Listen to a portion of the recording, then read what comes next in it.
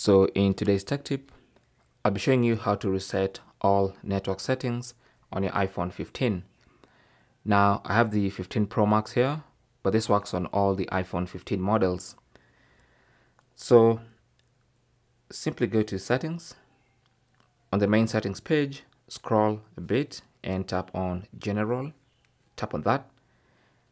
On the general page, scroll down and tap on transfer or reset iPhone. And then tap on reset.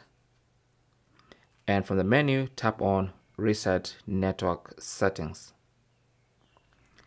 Now it's going to ask for your passcode if you have one. So just enter your passcode and then it will give you a button. And as you can see clearly, it says this will delete all network settings, returning them to factory defaults.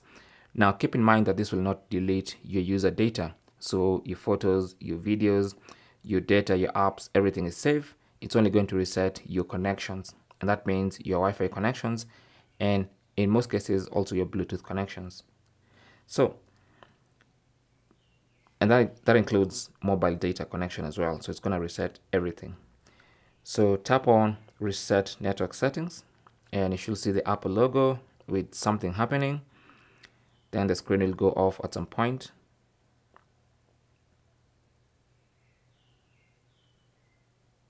There you go. So you have to wait for almost about 20 to 30 seconds before the Apple logo comes back and your iPhone reboots. There you go. So it took about 10 seconds. The iPhone is currently rebooting and we can only wait. There you go. So now when you get back into your iPhone 15, you'll notice that mobile data reconnects itself because of course, the carrier, the SIM card. But then when it comes to Wi-Fi, you have to reconnect. Okay, so you have to search and reconnect to your Wi-Fi.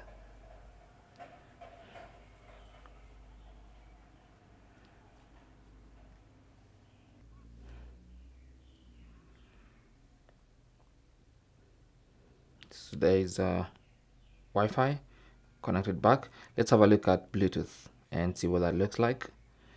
So our Bluetooth connections have been retained. So this only resets your network settings. So that means your mobile data and Wi-Fi.